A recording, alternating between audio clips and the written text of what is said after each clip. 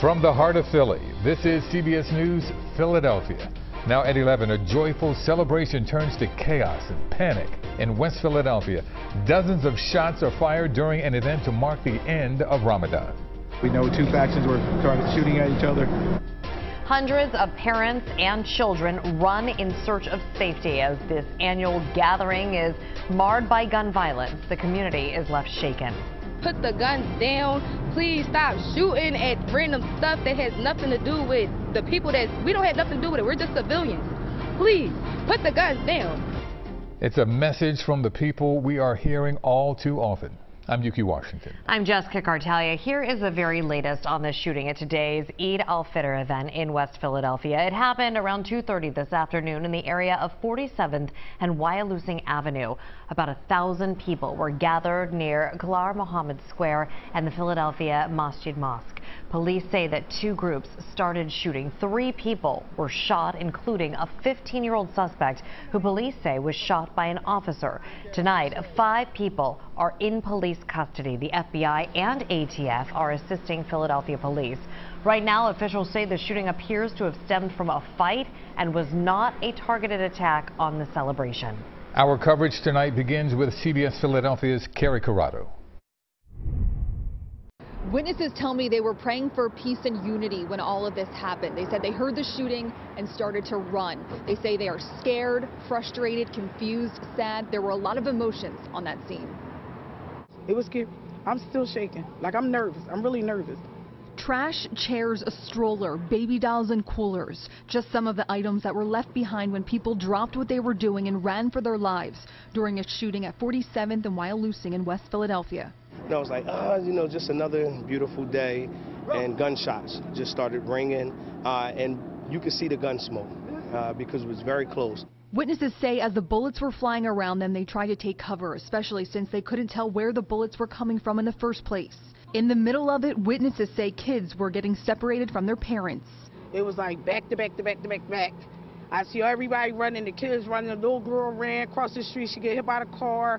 It was a lot going on. Crying, and people had to find their kids. Yes, they had to find their kids, and it was just so senseless. I thought it was firecrackers. I said, whoa, I thought it was firecrackers. But everybody's trampling on each other, falling all over the place because it was senseless. One young boy posted this message to Citizens app. Bro, like, this is scary because I almost got shot. This was just trauma to me. It just keeps happening. I don't know why or anything, just keep happening. The park was packed with people and vendors, and people say they were celebrating the end of Ramadan until the shooting happened. We do this festival every year, once a year. And what I'm saying is we don't want violence. We try to promote happiness. Police could be seen canvassing the area for evidence and shell casings. Many people stood on the outskirts of the massive crime scene in disbelief.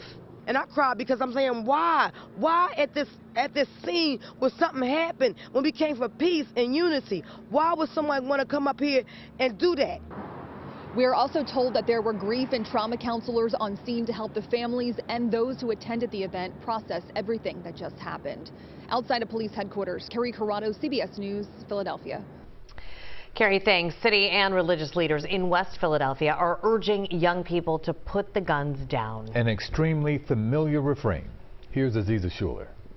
Community leaders are burdened by the gun violence in this city. They say oftentimes the guns are in the hands of the youth. And today is another indication that not even a religious celebration is safe or exempt from such tragedy. It's just pandemonium. It's just people running scared, children and women screaming. Gunfire shattered an Eid al-Fitr celebration, forcing hundreds to flee for safety in Ghulam Mohammed Square in West Philadelphia just before 3 p.m. Muslims citywide had converged for a day of prayer in the park, which 6 hours later was strewn with shell casings. It really crosses the line. A lot of the young people that commit crimes, it's always a separation. You didn't bring that to the holy places.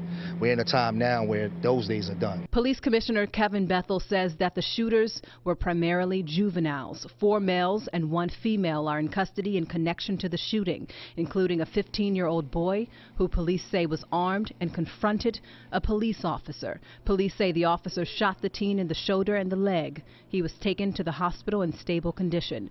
Police say another 15-year-old boy suffered a bullet wound to his finger. gunfire, and a 22-year-old shot in the stomach is also in stable condition. Can't make excuses for all of these kids. Some of them are out here actively engaging in gunfire, actively wanting to be involved in shootings. Meanwhile, imams across the city are working with the Office of Muslim Engagement, hoping to calm tensions among Philadelphia's youth. Safety is a big part of how we live our lives. Community members and leaders echo a recurring message, saying the violence won't end unless the entire city is involved. This is more of an indictment on the community, the police department, the politicians. We have to do more. We have to do more for these children because these were children out here. This also showcases how imperative it is that we figure out what's going on with young people, that we do more to keep them away from guns, and that we help them to, better manage conflict. You're killing your people, you're destroying your community, and it needs to stop. Put the guns down. In West Philadelphia, Aziza Schuler, CBS News, Philadelphia. Mayor Parker was not with police officials at the scene of the shooting this afternoon, but she condemned the violence on her social media page. Mayor Parker posted to X in the midst of Eid al-Fitr, a holy day of celebration. Our city's Muslim community experienced a sacrilegious act of gun violence. Every community of faith has the absolute right and need to worship in peace. We stand united with the Muslim community and vow to work together to restore balance and light to our communities. Tonight we are learning more about the meaning of Eid al-Fitr. The executive director of CARE Philadelphia says the festive holiday marks the end of Ramadan and is considered one of the holiest periods of the year. Similar to what Christmas is for Christians, for Muslims. We have another Eid, another celebration later in the year, but the Eid al-Fitr marking the end of the month of Ramadan is as much coveted as Muslims now have fasted for such a long time, have been in prayer at their mosques, and the day of Eid is a day of celebration. It's a day where communities come together at mosques, people invite one another to their homes. There are many different traditions that exist in our very diverse communities. CARE Philadelphia also wants the public to know that the Muslim community has been actively involved in efforts to curb gun violence in Philadelphia. We will continue to follow the latest developments on the shooting at today's Eid al-Fitr event in West Philadelphia on air and online.